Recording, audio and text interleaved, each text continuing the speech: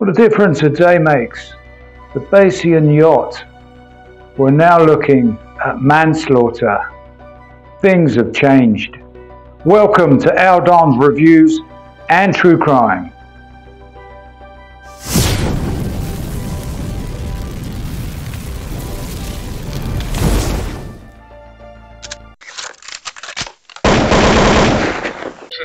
Ship in position, and after the storm was over, we noticed that the ship behind us was gone. So when you get a certain feel about something, you actually know. So it wasn't a little water jet coming up through the water like a mini tornado underneath the water, lifting the boat out of the water, plunging it down, gone. This was apparently a door or doors were left open on that yacht. My thoughts are, how does that happen? So you're paying the crew supposedly the going rate, so they're competent, they're trained, there's a captain on board, there's a chef, there's a whole host of crew on board that boat. So how does this incompetence happen? A door left open, the swimming platform door at the rear. They all knew about the weather. Now, this boat was fitted with very sophisticated equipment. Screens, monitors, radars, all sorts of modern equipment. So why wasn't it realized there was a storm on the way?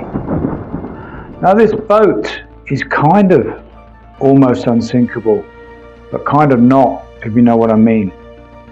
But if you're leaving doors open, and apparently there were gallons and gallons of water coming on board very quickly.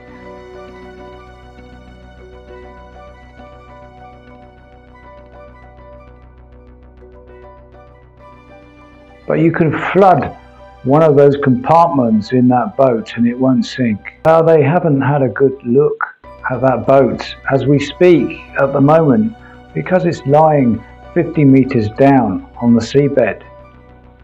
So how do they know?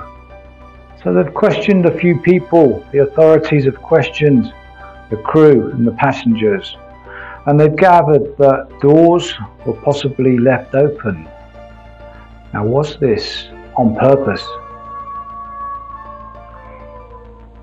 You see, if we look at the whole case, so when you're looking at a particular case, you look at everything, not just one thing. Not just what happened, the instant, you have to look at everything involved. So I've already touched on the court case, the big US fraud court case. Did you know that Mike Lynch would have been serving 25 years if found guilty of fraud, inflation of prices, inflation of services? That's only the tip of the iceberg. I had a very good attorney, the US attorney that was actually by coincidence on board that yacht, and he perished.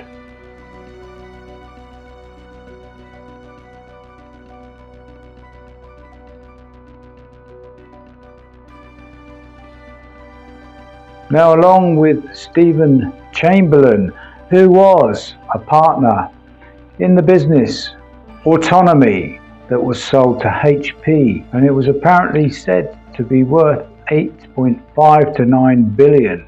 Now, this price was said to be inflated.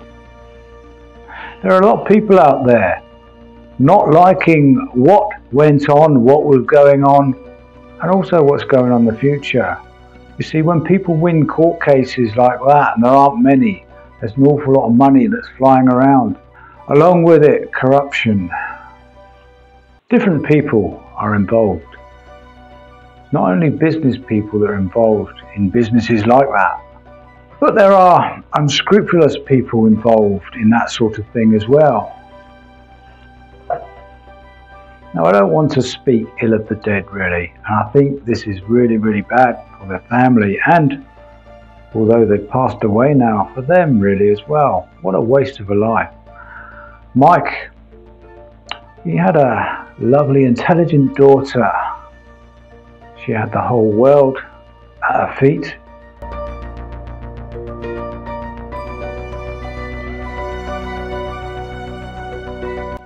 She had the backing and she had potential to have a great life.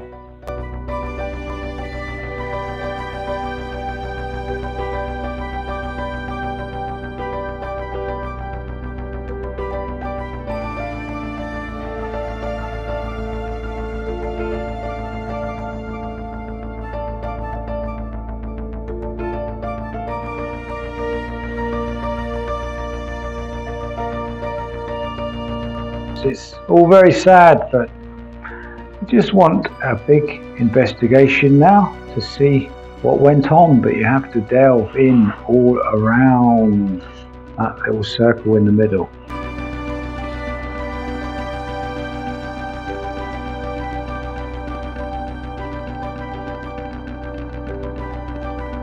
People should be coming clean really, but people don't always tell the truth. Put down in the comments what you think. What's your theory? What do you base it on? So as things stand at the moment, we've had people slag people off for making assumptions, but it proves these assumptions were kind of correct. Because a boat like that just doesn't have a storm and then collapses and sinks. It has to be something that happened. Now going back to the crew, they should have had somebody on standby, a fire evacuation plan, an emergency evacuation plan, alarms.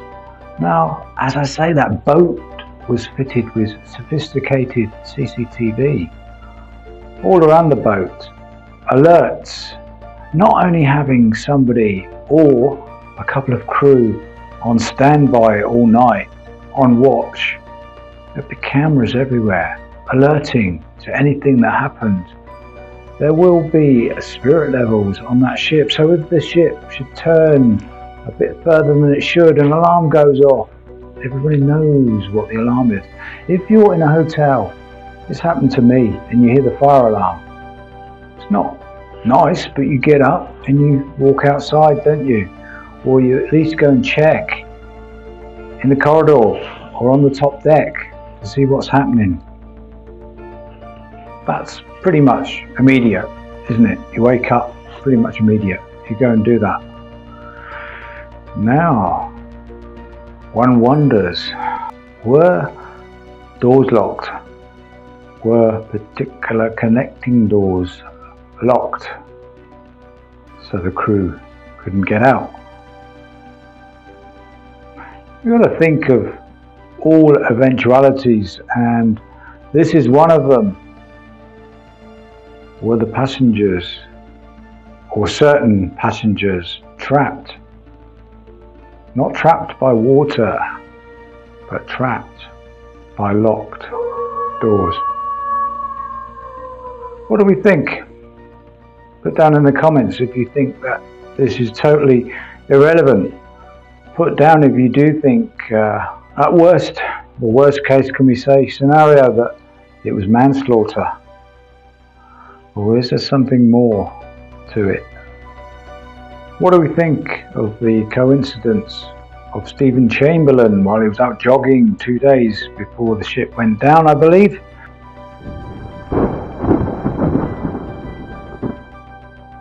So we had the chairman of JP Morgan also on that boat. Now, we know that ransom situations do go on, because they do go on in the cyber world. Maybe not so much in the real world anymore, but could it be? Could it be JP Morgan had a price on his head and the ransom wasn't adhered to? At the moment, so to speak, there was a load of dirty washing in the washing machine, and it needs to be washed in the proper manner in order to come out clean. So do we need to add more detergent to the wash? Perhaps we need to put some softener in the wash. And then it would come out, hopefully gleaming, and then we'll have an answer. But I fear There'd be more bribes, there'd be more people paid off. They could be paid to say anything you want to hear, or anything the authorities want to hear. There are many a sailor telling a tall story. This is no exception. But what we've got to do is put our heads together, try to come to some sort of conclusion.